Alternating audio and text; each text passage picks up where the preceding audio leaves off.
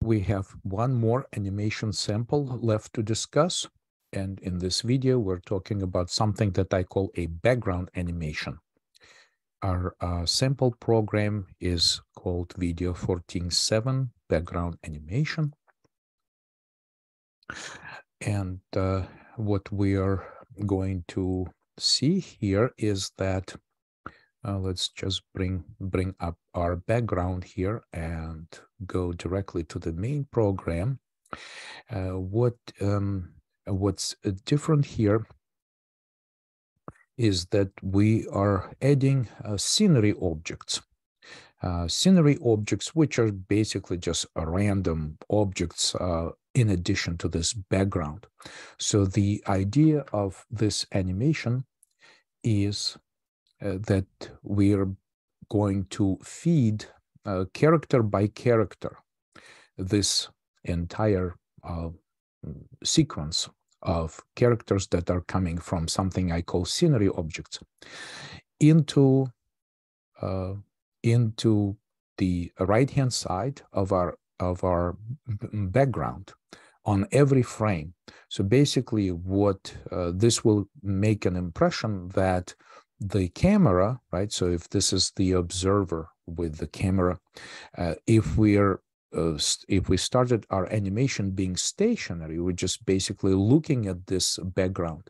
So this time, if we start feeding all this information into the right-hand side of this background and subsequently removing everything on the left-hand side, this will create an effect of motion, right? So, and this will create such an effect that if we, the observer, right? So if this is an observer with or a viewpoint of this background, so if we're doing this, this will create an impression that we'll start moving, right? So we're going to have moving background.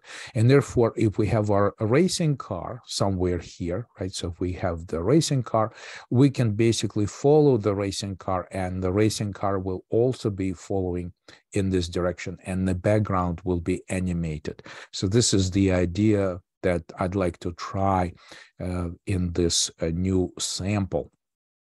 So what does it involve? Simply we say, okay, let's add these what I call a variable name as scenery objects, which is basically just as, you know, arbitrary characters simulating the background, the road and the background objects that appear there. And you can see that some of these backgrounds are pretty long because they require, like, you know, I'd like to run this animation for some time with additional sounds. The new a member function that I added to our frame animation class is named Animate Backdrop. Animate Backdrop is super simple. Okay, so it is simply, if I try to create a split view so we can see both the implementation and the function call, you can see that there's simply just a backdrop, what I call backdrop parts. And since our entire background, the backdrop, is a list of characters, I instantly do the same thing with the backdrop.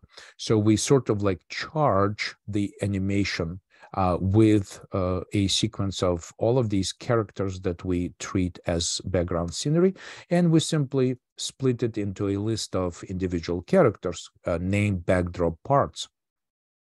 And then what's also new is that if basically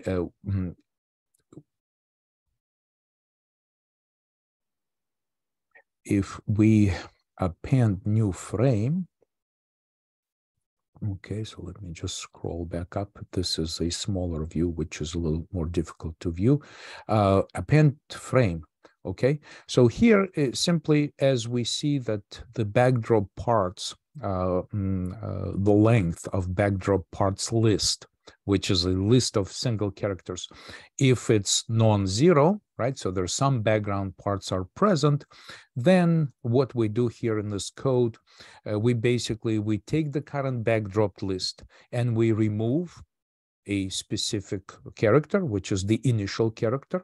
So this is the left-hand side of the backdrop, right? So basically, if we have this,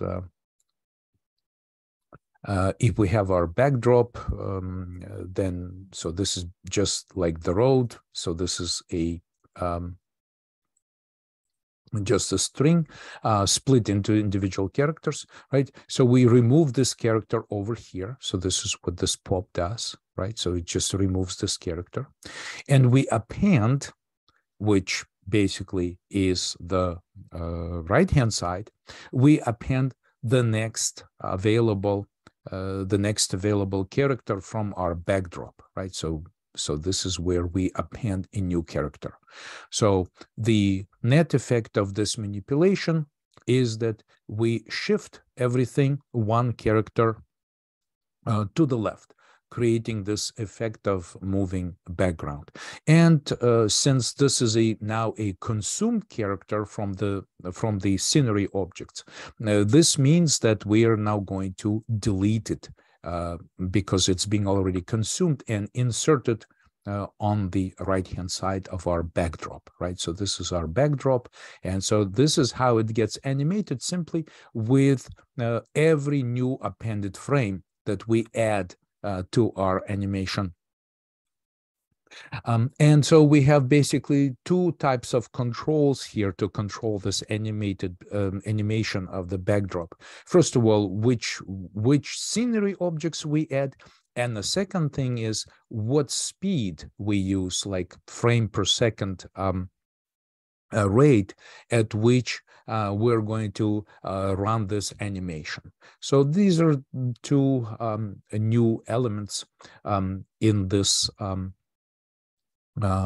new sample that we're going to use in this video. Okay, so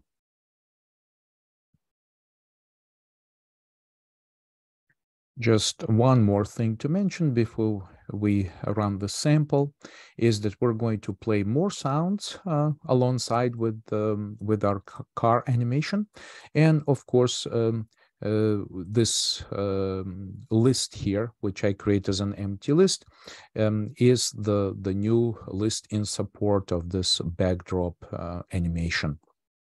Okay, so let's try running this program now.